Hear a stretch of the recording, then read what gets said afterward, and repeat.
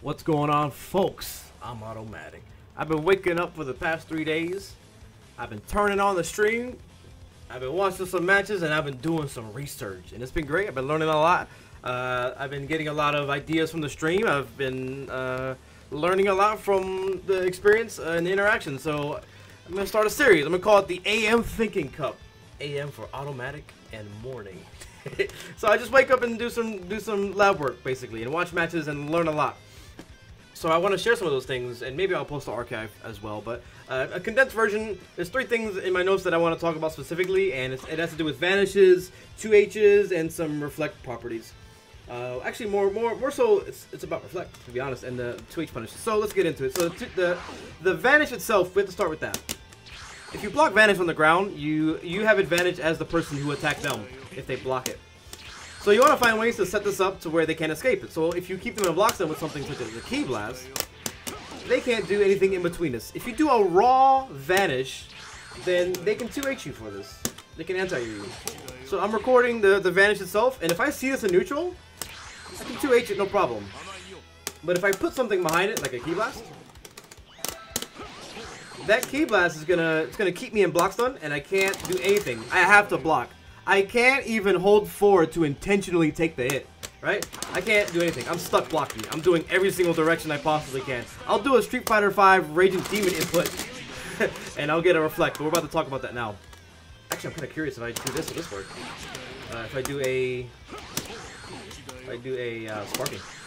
No, but vanish works, and that's not effective, but that's interesting. So what I'm getting at is you can cancel the block stun of a Khi Blast with reflect. So I can demonstrate this pretty easily with Vegeta. So Vegeta, if you hold S, you get a series of Khi Blasts. So while I'm blocking those Khi Blasts, I can cancel my block stun with reflect. Now you can't do this with beams, even Vegeta's, what is it, 236S? If he does that, I can't cancel with reflect. I can't cancel. So I have to accept that. So that makes this a good case. This is fine. If I vanish behind that, that is a good situation for Vegeta to be in. But if you were doing what I was doing before with Beerus, a Khi Blast into vanish, although they are stuck in block stun, you can still cancel your block stun with the reflect. So I'm stuck in block stun, but I can cancel that with the reflect. Therefore, I can get rid of the situation. They will not have advantage after that vanish. So yeah, there's plenty of things to discuss post-vanish on block. There's plenty of things to discuss. And that's not to say that this is bad. It's just there's an answer for it. Because if this hits, you're still able to get to the ground, the wall bounce. Etc., right? Etc. But if they block it, you can reflect out of it. Apparently, you can super dash as well, and there's probably something to look into that as well. What if they empty vanish and use super dash? That might be okay. But yeah, you can reflect out of Khi Blast, and if they vanish, you can neutralize, I guess you can say, with reflect. I think that's great. So another thing about reflect is it sort of has an autocorrect if they switch sides while you're reflecting. So to demonstrate, I'm going to call the Vegeta assist and then go behind. I'm going to reflect it. Whoops. You gotta do it again. You gotta do it again. Who knows where that's from? So Vegeta assist. We're having technical difficulties. Alright, one more try. Call him. Record it. Go behind. Alright, so I'm going to reflect this. And then that time I switched directions. I went from, what is that, 6S to 4S. Now this time I'm going to do, what, 4S and then 4S. And you'll see what happens. You'll see what I mean. I'm facing the wrong way, but it still has the same effect. So typically, if you do anything but back S after you reflect, it won't go into another reflect. You have to hold back S. But in this scenario, either direction is fine as long as you're not doing neutral S. Now it seems like there's a point where he's crossing you up where this doesn't apply. So if I'm mashing it, I'll just get the reflect. So if I do this and then, I don't know, there's a point there where I can mash on S and then I'll get hit. But what was worth noting to me is that either direction can be fine as long as I'm canceling the reflect. It's really weird. Alright, so the next thing I want to talk about is punishing 2H, which is the anti-air. So I want to say a lot of people, but I'll just speak for myself. I'll end certain block strings with 2H just to extend it, and if it potentially hits, I get the conversion, etc., etc. But 2H is unsafe on block, or at least from what I've seen. And from the data that I've seen, Ginyu's 2H is safer, but still unsafe. It's like -13 or something. Do not quote me on that. But his is better than in terms of negativity. It's better than the rest of them that I've seen. So it's still better, but it's still punishable, right? And I'll demonstrate with Ginyu. So he is blocking immediately. I do have the setting on guard all. So as soon as the recording finishes, and I block after this, he's gonna block immediately. But it is unsafe. If I time this early enough, he can't block that. So what I want to demonstrate is that if I use a level 3, which has invincibility, and as long as it's in range and fast enough, it'll punish. So if they cancel into something, because I have invincibility, it'll also punish their options. From what I can see, it'll punish their options. So if they do something such as Super Dash, or they cancel into a special move that leaves a window of time where you leave blocks on them, it should punish that unless that special move has an interesting property in itself.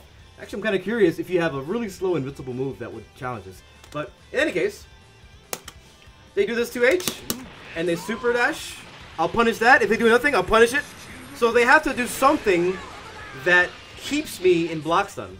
Otherwise, it seems like this punish is pretty good. Now, what I was wondering is if they did 2H and Vanish, what would happen? So if there is still a gap between it, it seems like I can do both.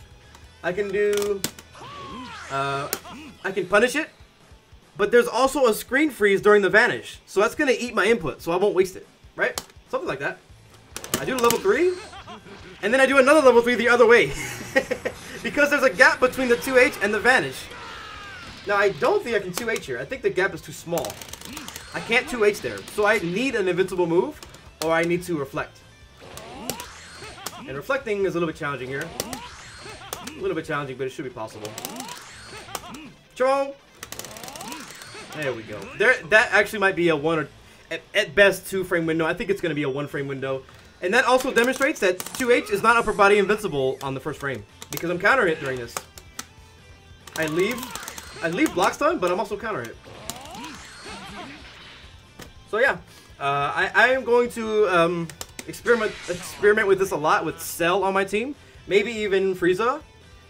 But Beerus, I wouldn't use it because my level 3 is too far away to punish it. And Beerus's level 3 won't grab them in the air. This won't work. They need to be grounded unless I'm comboing this, which kind of sucks. It's bad news bears for Beerus. I gotta use Reflect or this move. I think that's it. Am I forgetting anything? There was something that it's in the back of my mind. Hold on, wait. Oh yeah, if they vanish, if they do 2H and then vanish in response to your level 3.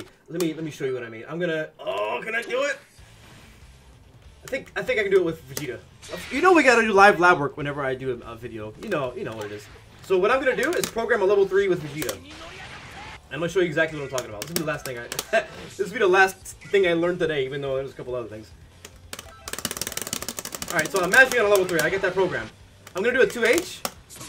Hopefully I can get a reversal with Vegeta, and you know his might actually be too slow to demonstrate this properly. I'm gonna try to vanish. I can't vanish, and that wasn't even a reversal. But let's do it a few more times to be sure, because we're good scientists, right? We want to see that reversal. There it is! That's a reversal. I'm gonna try to vanish. I cannot vanish. As slow as his level 3 seemed like it was, I still can't vanish to save myself in that situation. Yeah. Maybe you can Sparking. Now I'm curious. This is new information. This is a live test. I have no idea what's gonna happen. So I'm gonna do a 2H and then try to Sparking. Sparking might get punished. It is invincible, but you're vulnerable on the way down. Let's see what happens.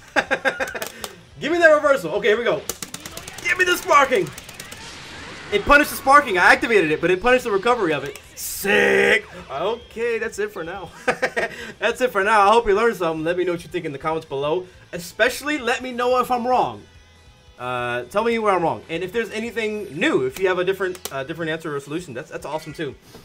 And even if you're wrong, that's still fine. Being wrong is okay.